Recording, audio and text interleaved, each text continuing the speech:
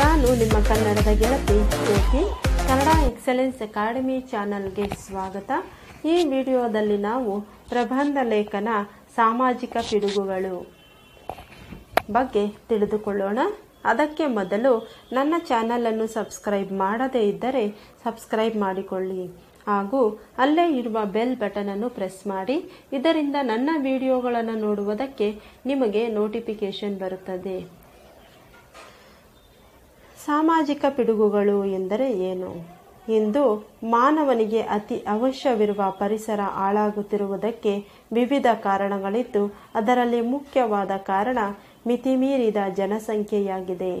ಇದನ್ನಾಧರಿಸಿ ಜನಿಸುವ ಸಮಸ್ಯೆಗಳಲ್ಲಿ ಸಾಮಾಜಿಕ ಪಿಡುಗುಗಳು ಮುಖ್ಯವಾಗಿವೆ. ಸಮಾಜದ ಪ್ರಗತಿಗೆ ಅಥವಾ ವ್ಯಕ್ತಿಯ ವ್ಯಕ್ತಿತ್ವದ ವಿಕಸನಕ್ಕೆ ಅಡ್ಡಿಯನ್ನುಂಟು ಮಾಡುವ ಶಕ್ತಿಗಳನ್ನು ಸಾಮಾಜಿಕ ಪಿಡುಗುಗಳು ಎಂದು ಕರೆಯುತ್ತಾರೆ. ಸಾಮಾಜಿಕ ಪಿಡುಗುಗಳಲ್ಲಿ ಮುಖ್ಯವಾದವುಗಳು ಯಾವುವು ಅಂದರೆ ಮಾದಕ ವಸ್ತುಗಳ ಸೇವನೆ, ಸ್ತ್ರೀ ಶೋಷಣೆ, ಜಾತೀಯತೆ, ಅಸ್ಪೃಶ್ಯತೆ, ಅಜ್ಞಾನ, ಅನಕ್ಷರತೆ, ಬಡತನ, ನಿರುದ್ಯೋಗ ಇತ್ಯಾದಿ. ಮಾದಕ ವಸ್ತುಗಳ ಸೇವನೆ ಎಂದರೆ ಮಾದಕ ವಸ್ತುಗಳು ಇಂದಿನ ಯುವ ಜನಾಂಗವನ್ನು ದಿಕ್ಕು ಕೆಡಿಸುತ್ತಿವೆ.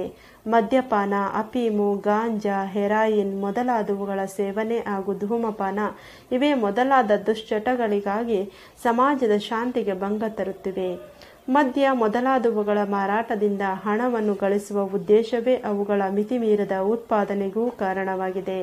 ಮದ್ಯ ಹಾಗೂ ಮತ್ತು ಭರಿಸುವ ಮಾದಕ ವಸ್ತುಗಳನ್ನು ಸೇವಿಸುವವರು ಮುಖ್ಯವಾಗಿ ಮಾನಸಿಕ ಕ್ಲೇಶಗಳಿಗೆ ಬಲಿಯಾಗುತ್ತಾರೆ. ಈ ಸೇವನೆಯಿಂದ ಸಾಮಾಜಿಕ ಸಮಸ್ಯೆಗಳು ಹುಟ್ಟಿಕೊಳ್ಳುತ್ತವೆ. ಉದ್ವೇಗ, ಆವೇಗ, ವಿಶ್ರಾಂತಿ ಇಲ್ಲದಿರುವಿಕೆಗಳಿಂದ ಮನಕ್ಲೇಶ ಉಂಟಾಗಿ ಅದನ್ನು ಮರೆಯಲು ನಿದ್ರಾ ಮಾತ್ರೆಗಳನ್ನು ಸೇವಿಸುವುದು ಹೆಚ್ಚಾಗಿದೆ.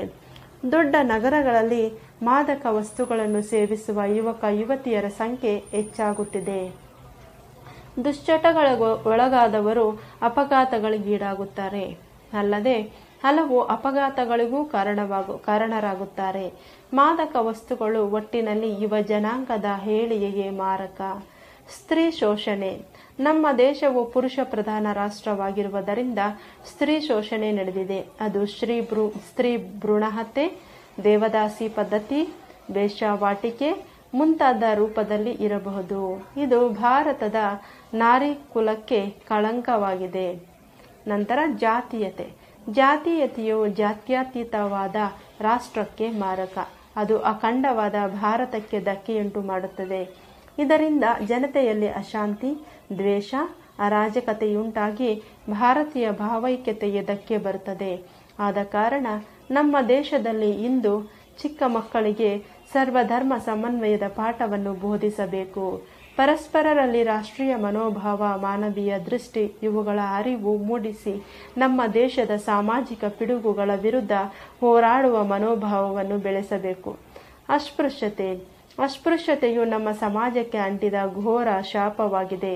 ಜಾತಿ ಪದ್ಧತಿಯ ಅವಿಭಾಜ್ಯ ಅಂಗವಾಗಿ ಬೆಳೆದು ಬಂದಿರುವ ಅಸ್ಪೃಶ್ಯತೆಯು ಸುಲಭವಾಗಿ ನಿರ್ಮೂಲಿಸಲಾಗದ ಸಾಮಾಜಿಕ ಅಂಟು ರೋಗವಾಗಿದೆ ಎಂಬುದನ್ನು ತಿಳಿಯಬೇಕಾಗಿದೆ.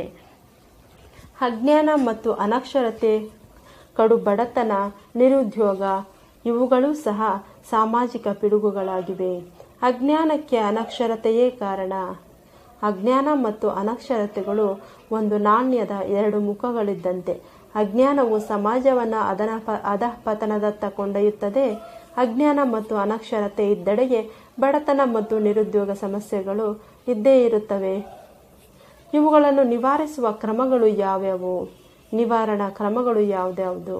ಸಾಮಾಜಿಕ ಪಿಡುಗುಗಳಾದಂತಹ ಮಾದಕ ವಸ್ತುಗಳ ಸೇವನೆ, ಸ್ತ್ರೀ ಶೋಷಣೆ, ಜಾತೀಯತೆ, ಅಸ್ಪೃಶ್ಯತೆ, ಅಜ್ಞಾನ, ಅನಕ್ಷರತೆ, ಬಡತನ, ನಿರುದ್ಯೋಗ ಇವುಗಳೆಲ್ಲವನ್ನು ನಿವಾರಿಸುವ ಕ್ರಮ ಹೇಗೆ ಎಂದರೆ ಯುವಕ ಯುವತಿಯರು ಮಾದಕ ಪೇಯಗಳ ಹಾನಿಗಳನ್ನು ಜನರಿಗೆ ತಿಳಿಸುವುದು, ಅವುಗಳ ಉತ್ಪಾದನೆ ಮತ್ತು ಮಾರಾಟವನ್ನು ನಿಷೇಧಿಸುವುದು ಮುಖ್ಯ. ಜನಸಂಖ್ಯಾ ಸ್ಫೋಟವನ್ನು ತಡೆಗಟ್ಟುವುದರಿಂದ ಬಡತನ, ದಾರಿದ್ರ್ಯವನ್ನು ಕಡಿಮೆ ಮಾಡಬಹುದು. ಸ್ತ್ರೀ ಶೋಷಣೆಯನ್ನು ನಿಲ್ಲಿಸಬೇಕಾದರೆ ಸ್ತ್ರೀಯರಿಗೆ ಯೋಗ್ಯ ಶಿಕ್ಷಣ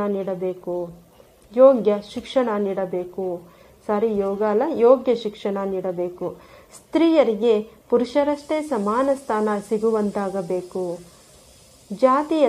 ಜಾತೀಯತೆಯನ್ನು ಹೋಗಲಾಡಿಸಲು ಶಿಕ್ಷಣ ಸಂಸ್ಥೆಗಳು, ಧಾರ್ಮಿಕ ಸಂಘಗಳು ಮಾನವೀಯತೆಯನ್ನು ಬೆಳೆಸುವ ಕಾರ್ಯಕ್ರಮಗಳನ್ನು ಏರ್ಪಡಿಸಬೇಕು. ಇದಿಷ್ಟು ಕ್ರಮಗಳನ್ನು ಕೈಗೊಂಡಾಗ ಸಾಮಾಜಿಕ ಪಿಡುಗುಗಳನ್ನು ನಿವಾರಿಸಲು ಸಾಧ್ಯ. ಇದಿಷ್ಟು ಸಾಮಾಜಿಕ ಪಿಡುಗುಗಳ ಬಗ್ಗೆ ಪ್ರಬಂಧ ಲೇಖನ. ಈ ವಿಡಿಯೋ ನಿಮಗೆ ಇಷ್ಟವಾಗಿದ್ದರೆ ಮತ್ತು ಮಾಹಿತಿಯುಕ್ತವಾಗಿದ್ದರೆ ಕೂಡಲೇ ಲೈಕ್ ಮಾಡಿ ಹಾಗೂ ಕನ್ನಡ ಎಕ್ಸಲೆನ್ಸ್ ಅಕಾಡೆಮಿ ಚಾನಲ್ ಅನ್ನು